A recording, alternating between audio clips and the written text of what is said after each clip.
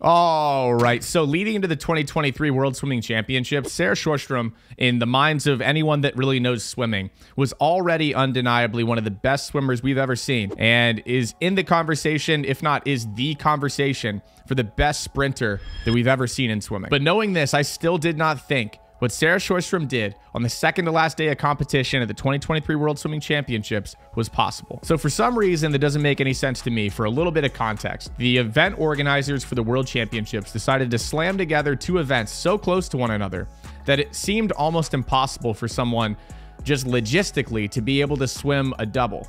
And if you don't know swimming, if you're not a swimming nerd, the term double might sound like I'm talking about baseball or something, but it's not.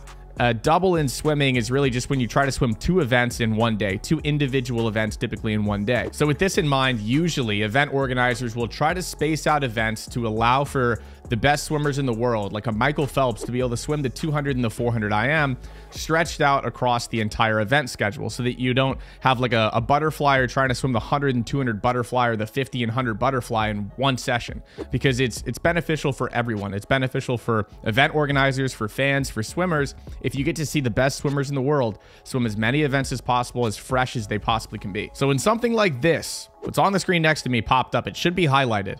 When something like this pops up, it really makes you scratch your head. What you're looking at on the screen next to me is the women's 50 butterfly final, separated by one heat, the fastest possible heat in the event program, the men's 50 freestyle final. And then we head right into the semifinals for the women's 50 freestyle. So you have two events, the 50 butterfly and 50 freestyle, that are very typically seen with a lot of the same names represented in both of the events. Basically, if you're a 50 freestyler and you're looking to add an event to your lineup, just don't swing your arms one by one. Swing them both at the same times for a 50, you know?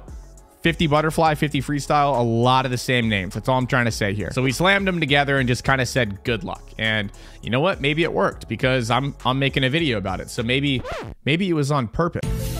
So context provided, Sarah Sjoström was swimming in the first heat, the first and only heat of the women's 50 butterfly. And then luckily, since she's really good at swimming, was the top qualifier coming out of prelims in the 50 freestyle. So she got to swim in the second semifinal and got an extra 50 freestyle to prepare. So she probably could have gotten a massage, maybe went out to eat, maybe, you know, traveled to a different city, done some sightseeing, and then come back in time, because she had a whole extra 50 before she had to swim her semifinal and try to win a gold medal in the 50 fly, take a quick break, and then now you're tasked with trying to compete with some of the fastest 50 freestylers in the world and try to qualify for the final that's on the next coming night. Nevertheless, Sarah Sjoström steps up on the block for the 50 butterfly, where she holds the world record, and it is such a fast world record that people actually even blame the wind. They say it's a wind-aided world record, and you know what? If you look at the video, the flags are kind of whipping in it. It looks like there's a little bit of wind, and that record is so preposterously fast that I kind of understand the conspiracy theory. Whatever. Get on board with it if you want. If not,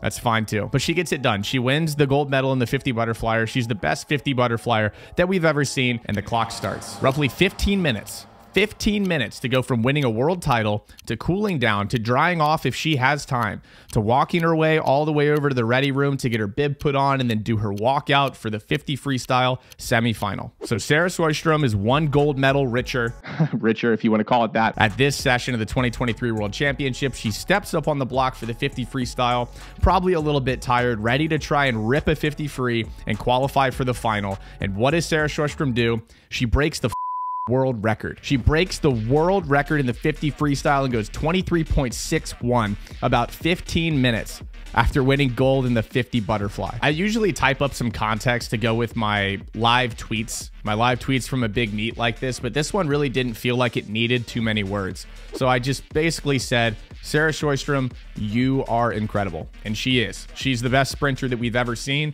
And this, I think, just kind of proves that a little bit more. She would come back just to prove it even a little bit further in the women's 50 freestyle final, just barely missing the world record that she set in the semis, going 23.62, just to prove to everyone that it wasn't just the wind that helped her set that record. That was a joke. The meet's indoor. Moving on. Thanks for watching, y'all. Hit that like button if Sarah Sjoström is faster than you in the 50 freestyle. Hit that subscribe button if you want more videos like this to pop up on your homepage, and I'll see you in the next one. See ya.